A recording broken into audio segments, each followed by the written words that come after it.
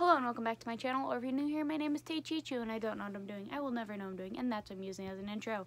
Hello everyone. Today I want to talk about more plushes. Shocker, I know. Today we are going to be talking about more vintage Pokemon plushes that I've accumulated within the last couple of, I wouldn't say month or so. A majority of these I have gotten through eBay, and I enjoy eBay a lot. And so I continue to try and get vintage Pokemon plushes through eBay. Right now I'm looking more at like Togepi and probably Blastoise. I really love the vintage ones. I don't know why, but yeah, I'm gonna talk about those today. And yeah. So I want to start off with the biggest one that I've gotten. You guys probably saw it in my vlog. I got a big ol' Charmander. Now, he's stuffed with, like, if you can hear it, he's kind of stuffed with, not a soft fabric. At some point, I kind of want to rip him open, fill him up with some new fabric, and make him all soft again, but, you know, I think that he's really good. He doesn't smell weird. I know that's why I went like that. His tail's a little bit broken because it's such a hard, like, styrofoamy type innards. He's really big though. Like, look at him the size of my head.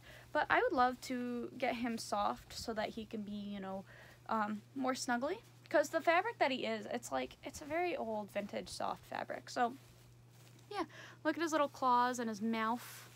I want to be able to open his mouth more. As you can see, his eyes are huge. His little toesies. Very cute plush overall.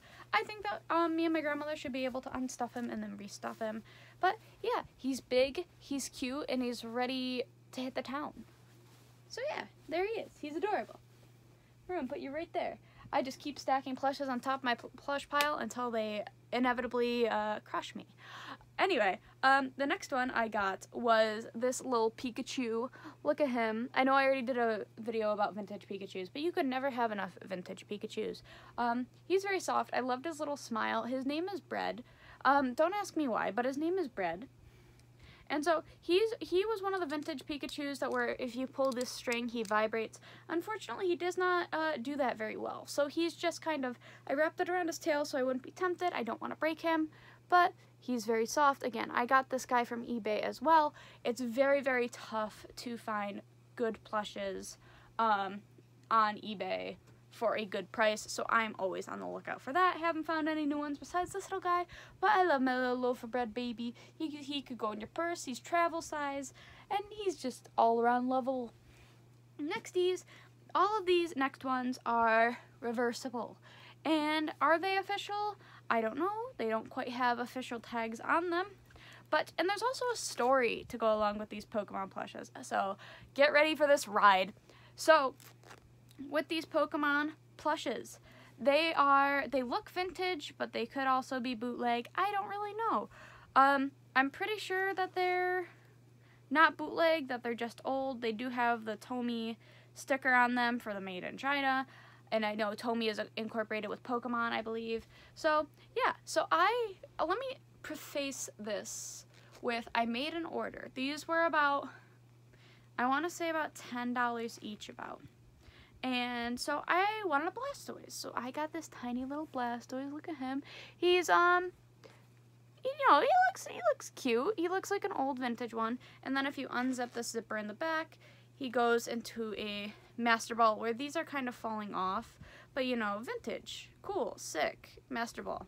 And it's all kind of, I need fabric glue to kind of like save these guys a little bit. But yeah, so in my original order, I had this little Blastoise, and I thought that this guy was so freaking cute. I glued down his eye with nail glue, so it might look like it's coming off, but I was afraid that it was going to come off, so I nailed it down with nail glue. I think that Sandshrew is adorable, especially in this plush. And he also can turn into a fancy little Master Ball. I'll do all these guys. Some of them turn into Pokeballs. But I thought that this guy was too much to pass up. And again, adorable, cute. I love him. Next, we got in the original order. Okay, so let me say, there were two Bulbasaurs. One of them was a Master Ball. The other one was a Pokeball. I specifically wanted the Pokeball one. I put that in my order. Whatever. So, what happens? Also, very, very cute. I love him. But this wasn't the one that I ordered. This one is the Master Ball one, as you can see. With this coming off, mind you. And I was like, okay, that's a little bit weird. Also, in my original order, I put Igglybuff. There was an Igglybuff one, and if you guys ever came to my first stream on YouTube, or my first Nuzlocke on YouTube, I did a Nuzlocke. And one of the starters I got was Igglybuff. I named it Steakhouse. So Igglybuff has a very warm spot for me. So I was a little bit concerned when this buddy came in. Okay, first of all, this is a Clefairy. An uncurled Clefairy. So if you haven't seen anything cursed like this, then I suggest you look away, because you're cursed forever now because of this little menace. Look at this little baby. It's adorable. Don't get me wrong. Don't get me wrong. Clefairy is adorable. And the fact that it's uncurled is really, really funny. But, it's not an Igglybuff. This is not what I ordered. It turns into a Pokeball. Whatever. So I messaged the seller and I said, hey, 2 of the things in my order are wrong. I would like to keep the Clefairy and the Bulbasaur, and I will pay you for these. I will pay you for the previous Clefairy and Bulbasaur. But can I have my actual order? And they were like, oh yeah, so sorry, we'll put it in a little bundle package for you. And I went, oh, that's fantastic. And so I got Igglybuff. Here's my little baby steakhouse. My portable steakhouse, if you will, because if I ever wanted to bring him in my purse, I could. Turns right into a Pokeball. Great, fantastic. I got my Igglybuff, and now I have an Igglybuff and an uncurled Clefairy. I love it. I love the curse. I love all of it. I love the funkiness of it. And you know what? People make mistakes. That's fine. That's fine. Explain to me why I got the same exact goddamn Bulbasaur. I didn't even message a seller back. I didn't leave a bad review. I did nothing. Another Master Ball. Look. Master Ball. Hello? Why did I get 2 Master Ball Bulbasaurs when you had a Pokeball one and you said you had how many of these mother heckers do you have? But long story short, I didn't message the seller because at that point I had too much anxiety in order to message back said seller. The difference between this Bulbasaur and the Pokeball Bulbasaur was the legs. And I don't mind these legs. I don't. But when I order something, you know, I expect to get the order.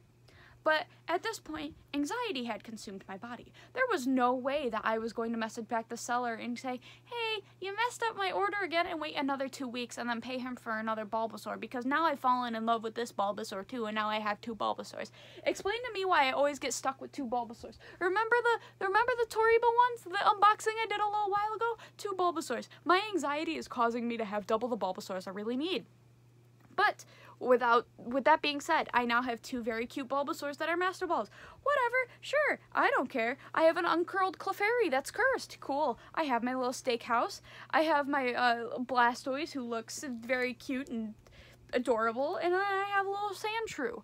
So, long story short, don't let eBay sellers cause you anxiety and not let you have the right order, because then you'll end up like me with too many Bulbasaurs.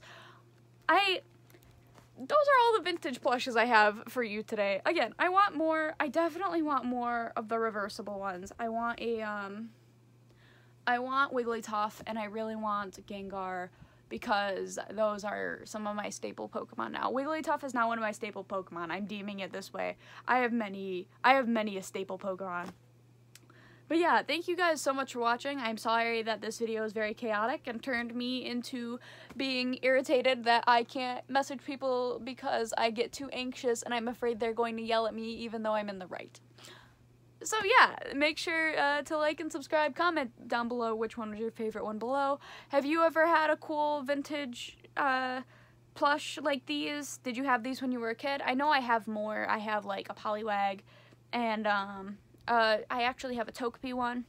But yeah, make sure to comment down below what your favorite vintage plush is and if you still own some. Thank you guys so much for watching again, and I am sorry. I'll see you in the next one. Bye.